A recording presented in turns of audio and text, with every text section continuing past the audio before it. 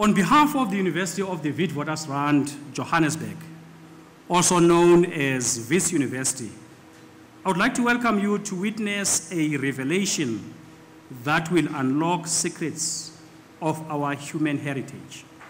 The announcement today of two more almost complete skeletons write another page in the largely unwritten record of our origins, offering a new perspective on the evolution of humankind. I'm very pleased to reconfirm that government has identified paleontology as a scientific area in which South Africa is uniquely placed to contribute to global knowledge. In addition to hominid evolution, South Africa has the oldest evidence of life on Earth, extending over 3 billion years, as well as the most complete record of mammal ancestry, extending over 80 million years. Visitors to South Africa, including the football fans that are expected and players, will be coming home. These extraordinary revelations speak to every single human being in the world who asks, where do we come from? As we know now, the short answer is, we all come from Africa. And I thank you, Kgalema. Thank you.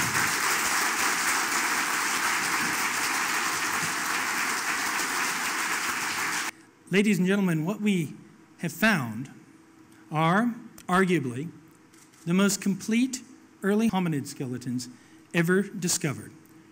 Each individual is far more complete than the famous Lucy fossil from Ethiopia.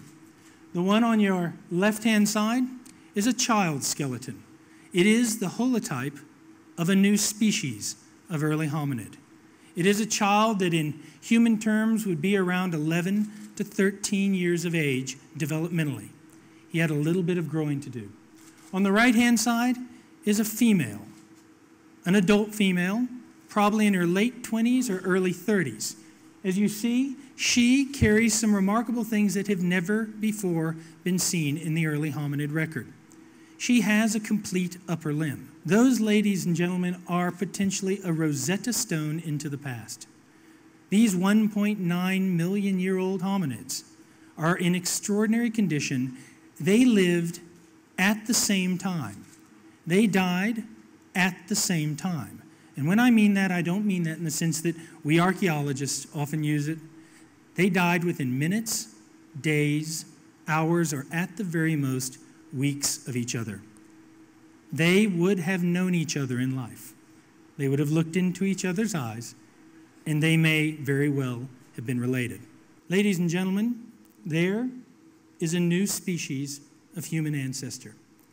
There is a species that very well may be transitional between those earliest Australopithecines and the earliest member of the genus Homo.